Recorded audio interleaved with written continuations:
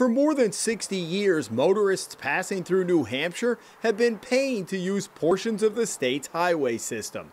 And as technology has evolved, they've used various forms of currency to do it. The New Hampshire Turnpike system developed in the early 1950s because of congestion and lack of money. In 1955, the first automatic toll machine in the country was installed at Merrimack. Easy Pass arrived a decade ago, and open road tolling, using just gantries and no toll booths or collectors, first went online in May of 2010. Bill Boynton of the New Hampshire Department of Transportation has had a front row seat for the transition to transponders. Our big concern was when we pushed the button, will it work? And that was not the problem. It worked from the start, but just people getting used to the idea of electronic tolling.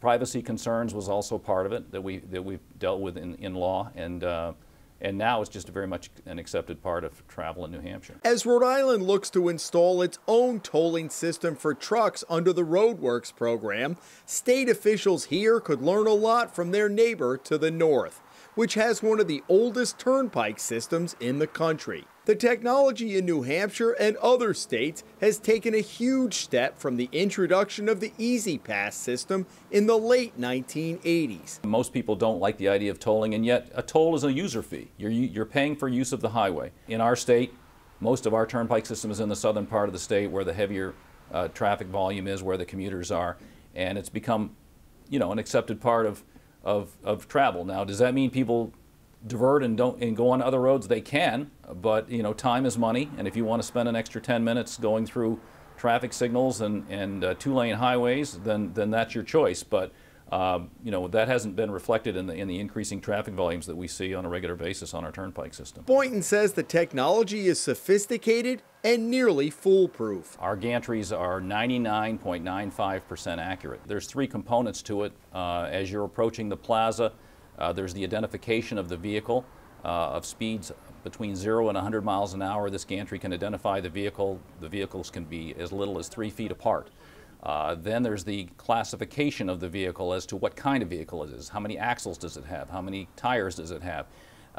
Then it becomes part of the enforcement. Is the read there for the transponder? If not, then that triggers the cameras for front and rear pictures, high intensity pictures of the license plates. And so all of that takes place within a very few seconds. In addition to the gantry, there's loops in the pavement. I mean, it's pretty sophisticated in terms of all of this stuff that has to work. And occasionally we have maintenance, but in terms of accuracy and consistency, I can't remember an instance where we've had a day where somebody called and said, something's not working at the ORT lane. So they're like 100% accurate 24/7. While New Hampshire will continue to use a combination of open road tolling and the option of toll booths like this station between Manchester and Concord, some states are transitioning to entirely open road tolling.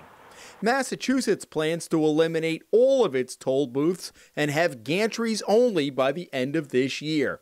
A mammoth transition, going from 32 tolling locations to 16 gantries. For those states, the question becomes, how much do you spend to go after vehicles that don't have transponders and therefore aren't paying, either accidentally or intentionally? Somebody in a processing center, in our case, out of state, is reading these images, and then they have to be compared and sent to Division of Motor Vehicles in various states, and then make sure they know who the owner is, and then the process continues. Our highest volume users from out of state are Maine and Massachusetts by far, and we have, I believe, the first of its kind in the country where we have reciprocity agreements that go back several years with both Massachusetts and Maine, whereby if you're a chronic violator and have not cleaned up your account, when it comes time to register your vehicle, you walk in and they say, you have a problem here, you cannot register your vehicle until you clear up this account. And so that's the hammer that really proves to be quite effective at the end of the process. So obviously if somebody is from Nevada or something and goes through once, that becomes somewhat prohibitive to pursue that person. But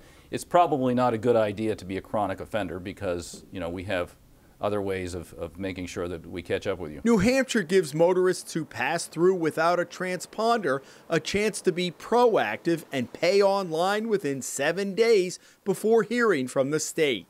Rhode Island D.O.T. Director Peter Alviti told us the state last month hired the Jacobs Engineering Group, headquartered in California, to oversee the design, construction, and implementation of the toll program. New Hampshire gives them the option of going online and being able to do it so you don't have to chase them. Correct.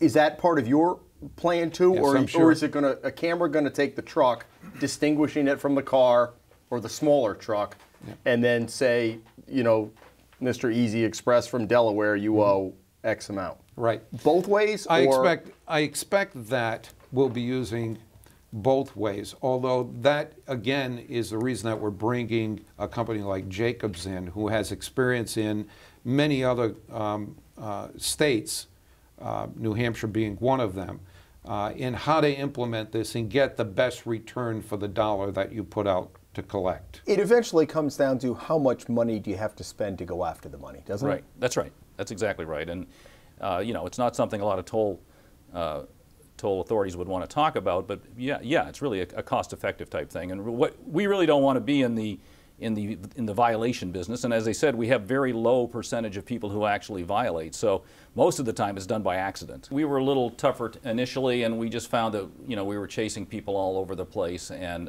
it really was not productive from a customer service point of view. While Rhode Island officials have been adamant that only trucks will be tolled, Boynton says once the technology is in place, the ability to identify and toll all vehicles is readily available. If you're able to classify a certain type of vehicle, there's nothing preventing you from changing that classification. Rhode Island and New Hampshire have different goals and methods in tolling, but the reason for both is the same. There's virtually no states that aren't facing infrastructure issues, and we're talking about long periods of neglect, and that's why we're trying to play catch up. I mean, for example, with the stimulus year, people thought, well, you got your 1 year, what's your problem?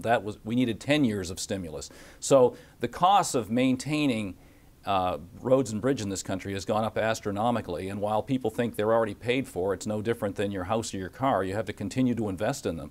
And if you want to have a thriving economy in your state, you better have a good transportation system. Otherwise, people are going to decide to locate somewhere else. In New Hampshire, Jim Hummel for the Hummel Report.